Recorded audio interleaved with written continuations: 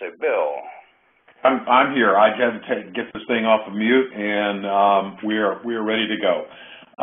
So welcome. I'm glad to have you all folks here, and as you can tell, I'm from Texas.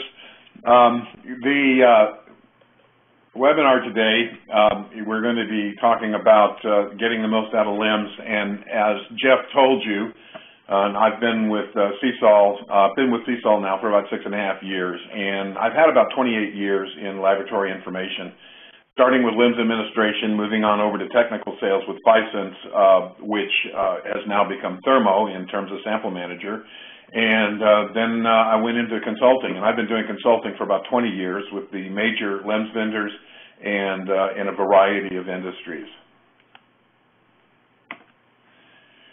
So for the agenda, we're going to talk a little bit about the specific question, are you getting the most out of your SampleManager LIMS? And then we want to talk about some of the productivity enhancements that SampleManager has developed, how those can increase your user satisfaction, talking about whether you should upgrade. You might need to take a fresh look at your lab operations, talk about some reasons to upgrade, and then a little bit about doing a risk-benefit analysis before upgrading.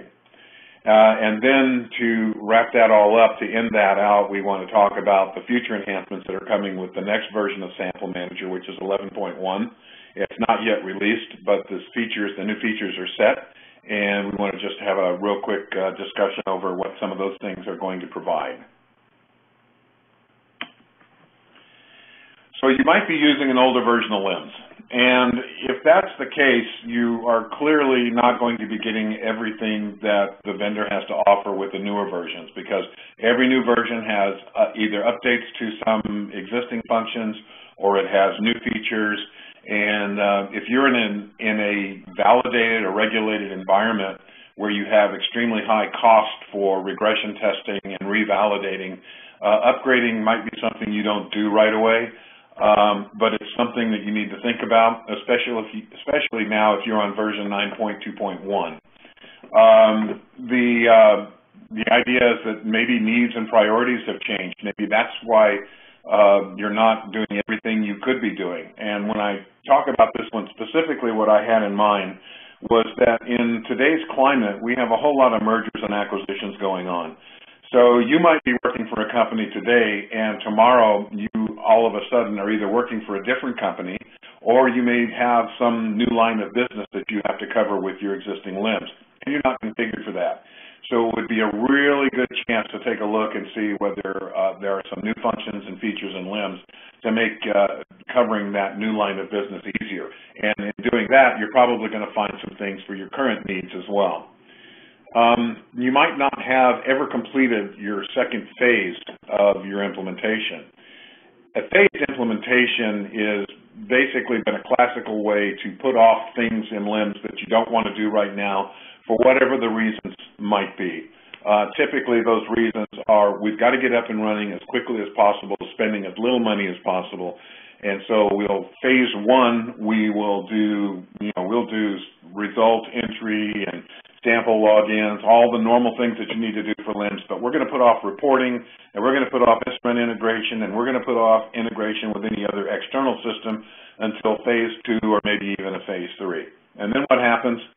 Money runs out, priorities change. As with the previous bullet, maybe you get bought by another company and they don't want to do a phase 2. So, that doesn't mean that there are not other things that exist right now in the system that might help you out and improve your processes a bit.